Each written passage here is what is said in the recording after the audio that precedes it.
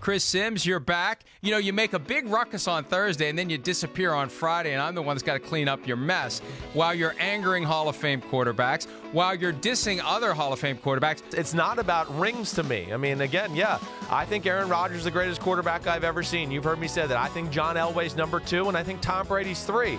But a lot of people think I'm like, especially New England fans, think I'm being extremely disrespectful by saying that, or I don't like Tom Brady by making him the 3rd greatest quarterback of all time. You are not giving Brady nearly enough credit for his ability to process, find the guy, and deliver the football. Look at those highlights. You know, we put so much stock in mobility. Tom Brady doesn't need mobility. No, because the first guy's always open, Mike. The first guy's always open. Knows, but he knows who to throw it to. So do all the other quarterbacks. They're just not then why open aren't they like doing that. It? Well, because they don't have the greatest coach ever in the history of the NFL, and it's not even close.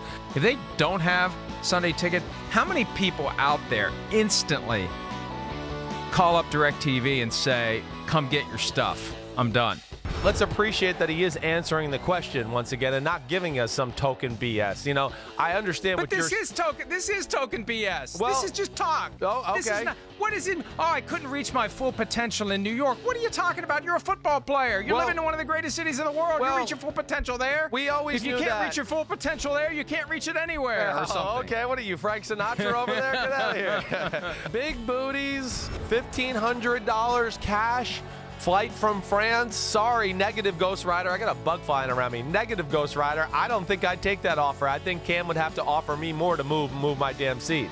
How much would it take? If I got $3,000 cash, I'd probably be like, okay, I could deal. See ya. I mean, definitely anything north of that, I'm all in.